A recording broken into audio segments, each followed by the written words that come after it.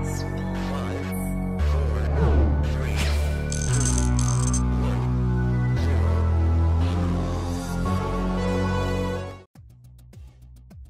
up, my fellow light cheat stealers? Jay himself here, back to give you an update.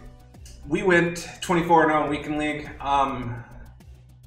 Should have went 25-0. Our last opponent, I woke up in the morning, finishing my last couple of games. Our last opponent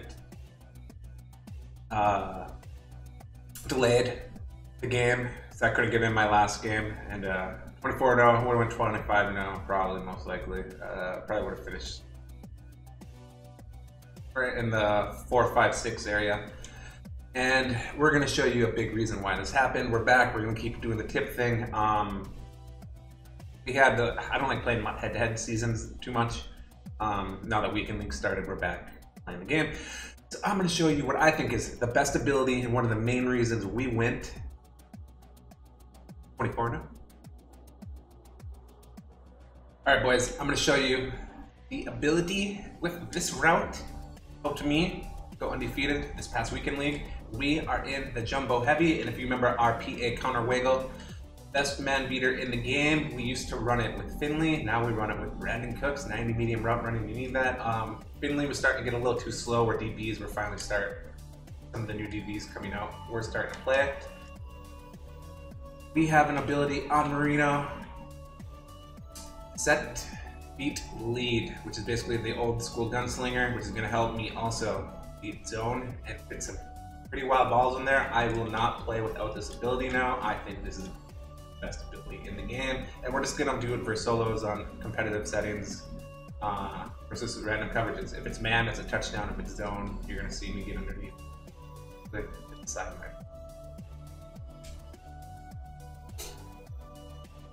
Yeah. So what we do now is we run 2 tight end jumbo, so we can flip which side's Cooks is. And touchdown if it's zone, throw right underneath. Yeah.